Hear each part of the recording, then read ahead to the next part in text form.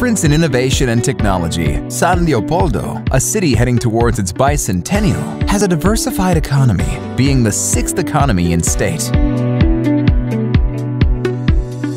It has one of the largest technology parks in Brazil, an environment that unites nature, science, and technology, which has been growing faster than the country itself, in which you will find national and global companies in the most diverse segments of activity. It's more than 20 years fostering the culture of entrepreneurship, developing ideas, and investing in new technologies. Tecnosinos welcomes 110 companies operating in the areas of information technology, semiconductors, automation and engineering, communication and digital convergence, health technologies, renewable energies, and social environment technologies.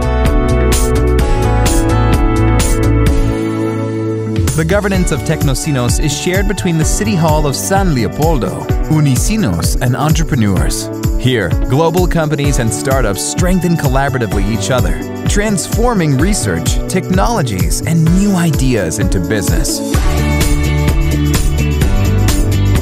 São Leopoldo is a city of ideas, attitude, learning, and talent training for building a knowledge-based economy.